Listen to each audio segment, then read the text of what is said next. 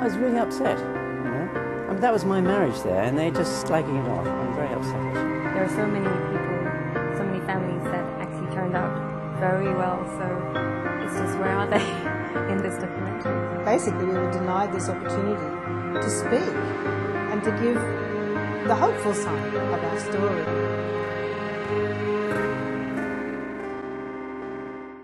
Hi, I'm outside the Channel 4 offices this morning, where tonight they're going to air a programme that directly ridicules and mocks my marriage as a unificationist.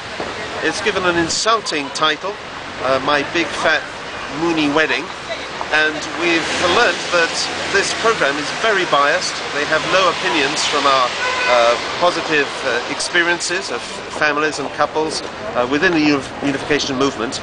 And we're protesting very strongly against this kind of treatment, which only does damage to families and presents a false picture to the British people. Yeah, the title of the programme, My Big Fat Moonie Wedding, is upsetting, to say the least. Moonie is a derogatory term. You can look it up in the dictionary, and it defines it as a derogatory term. You wouldn't say, my big fat wog wedding, or my big fat nigger wedding, or yid wedding, or something. You wouldn't do that. You wouldn't dare do that. So why call it a big fat Moonie wedding? Personally, I think negative media has a huge effect on the children of the people who are of the subject matter of such documentaries. Sometimes neighbours have been a little bit unkind to her. They're saying that we're not Christian or something like that. And she did suffer, actually. And particularly when the media, in a sense, mocks your parents directly. You know, I think it's very harmful and difficult.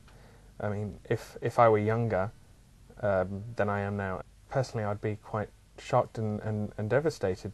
And to hear that is somehow all false, I think for especially younger children is extremely damaging, and it destroys their growth and the sort of perception of who they are and who they want to be.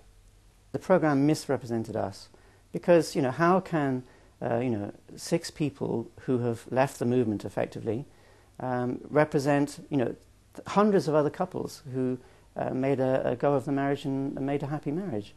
It's complete misrepresentation.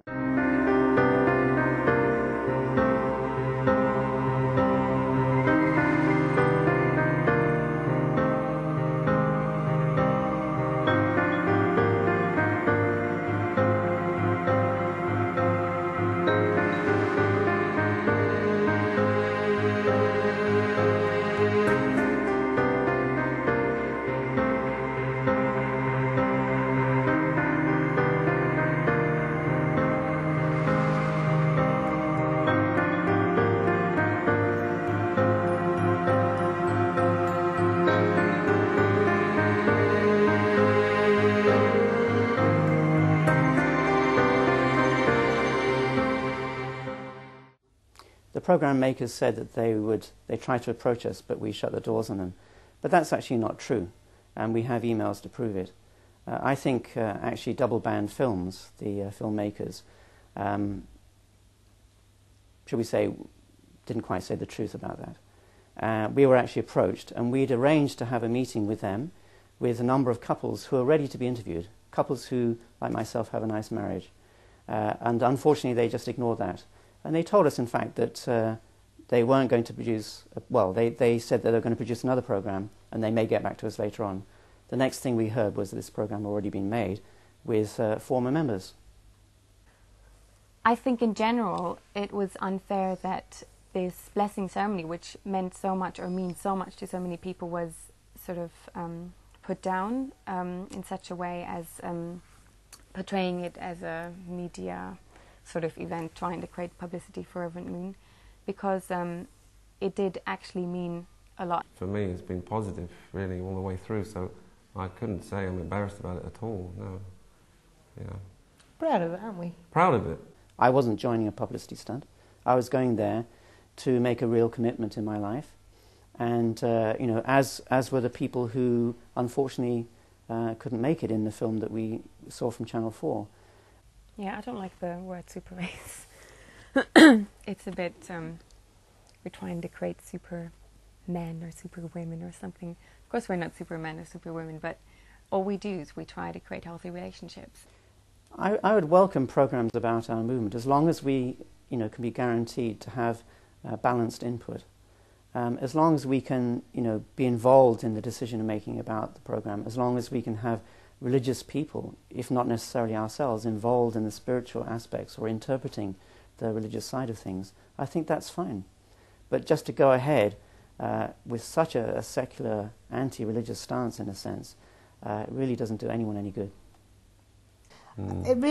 This kind of media presentation really gives people a very strong impression in a certain way. So if last night's program was the first thing someone saw, that's very powerful. That's why images are very, very powerful, and why media outlets should use them more responsibly. It's kind of dehumanising also, isn't it? The imagery, like using plastic image or something like that, it's like dehumanising, depersonalising, It doesn't show, to me this documentary did not show in any way that we are strange and evil people.